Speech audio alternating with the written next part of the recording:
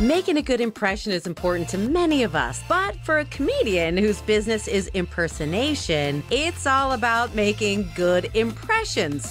Literally. I mean, I was a big SNL nerd kid, and I used to do just like a ton of impressions of random people, family and friends and stuff when I was a kid. Mary Elizabeth Kelly is an actor and writer based in Los Angeles, whose celebrity impersonations have drawn over 1 million followers on TikTok. John Cusack, Tina Fey, Kristen Stewart. I got to pick her brain a little bit about her craft. She says it's much more than just mimicking the voice. For her, nailing the perfect impression is all about the quirks. There's something really fun about taking one specific idiosyncrasy of a person or a singer or an actor and just blowing it up and out of proportion.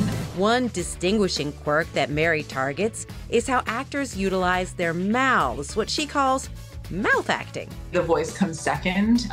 It's really the face. I've made videos where I'm just doing the actor's face or just their mouth and I'm not even saying a word and people get it. I have no idea. Emma Thompson, so I think good for lower teeth. You know, she sort of juts the lower teeth out.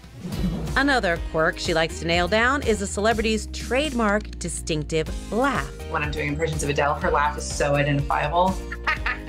And some people comment I knew it was Adele before you even started speaking just from her laugh. Finally, even the best actors utilize little quirks to emphasize their performance. Mary points out that Meryl Streep loves to incorporate her glasses, known as prop acting. She uses her performance in The Devil Wears Prada as an example. I have a pair, I'll show you.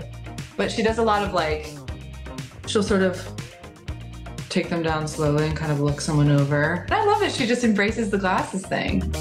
We're learning all about the best form of flattery, impersonation. What you on about?